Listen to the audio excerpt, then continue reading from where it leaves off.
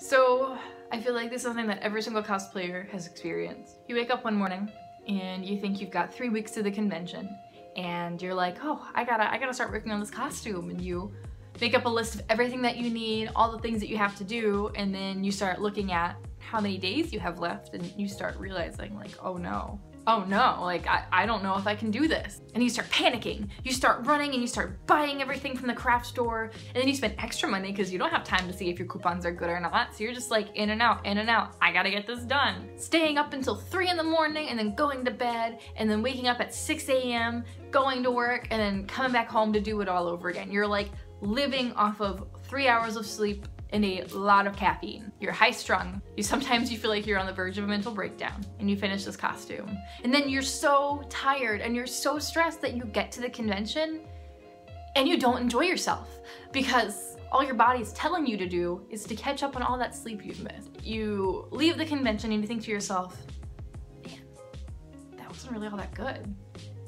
I felt really bad the whole time.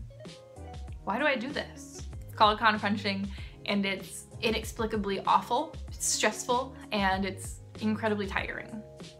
This past Monday, I woke up and I thought that I had 3 weeks to finish Bayonetta. I made a list of everything that I had to get done, and I looked at a calendar to make sure that I was like on track to have her finished. And I realized I actually only had 10 days. So I started stressing out. I thankfully had everything bought, but I was like freaking out. I was like, oh my gosh, am I gonna get all this done? I've got so much to do. And then I had said before that I was gonna make a vlog for you guys. So I picked up my phone and I made the monstrosity that was uploaded on Monday. I actually kind of regret going through and making that vlog and uploading because I wasn't in a good frame of mind. I was incredibly stressed and just really, really high strung. I was freaking out. And then I edited that video and I uploaded it, and I watched it one more time after I uploaded it just to make sure that I didn't have to change anything, that all of my edits were totally fine, nothing was repeated. And I realized just how much of a mess I was. Like, that wasn't cool. That wasn't good. I realized too, watching that back, that I wasn't having fun. Like, I spend this money and I spend this time working on stuff to try and enjoy myself, and that wasn't happening. And I kind of like sat and thought, and I was like, so what am I doing? What's my plan now? And I decided ultimately that as fun as Bayonetta would be for Kineticon, it's not worth the stress. And I feel like as cosplayers, there is such an emphasis on con crunch culture, we'll call it, where like KatsuCon, for example, leading into KatsuCon, everybody that was going was talking about is Katsu crunch. Oh, LOL, look at me, I'm so quirky. I didn't get everything done on time, so now I'm staying up extra late and spending all this extra time when I should be relaxing, preparing for a convention to finish this costume that might not even be done in time. And I feel like that whole idea, that whole concept of like finishing something within 3 weeks, within 2 weeks, within 1 week, within 3 days, leading into a convention, I feel like that's very toxic. In fact, going back to KatsuCon, the amount of people that I know personally, like my friends, who ended up having a bad time because they spent the whole week leading up to KatsuCon working on one costume that they'd ended up maybe not even finishing. A couple of them, yeah, like a couple of them didn't even finish it. They just couldn't focus on the convention and they had a really bad time. And that's sad. You are spending so much money on these costumes, on this hotel, on your ticket to get to the convention, and then to have a bad weekend, like that breaks my heart.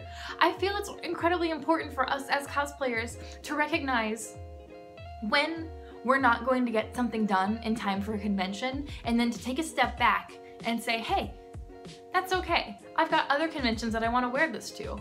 I'll wait a little bit, I'll finish this after this convention, put more time and effort into it, make it an even better costume, and then I'll wear it another time. Taking a step back and looking at it like that really, really offers us the opportunity to, one, be a lot more objective about our work. We're not worrying about trying to get everything done super quick. Two, go back and fix anything that we did rush on.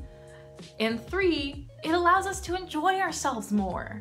Like, yeah, it might suck that you're not in the League of Legends photo shoot or the Boku no Hero Academia meetup, but like, is it worth it? I don't think so. I guess that's really it. I don't know what else I'm gonna say. There wasn't like a whole lot of progress made this week with Bayonetta. I did do this shoulder thing. It's not totally done, but that's okay. I'm just gonna take it slow and make everything as nice, as perfect as I want it.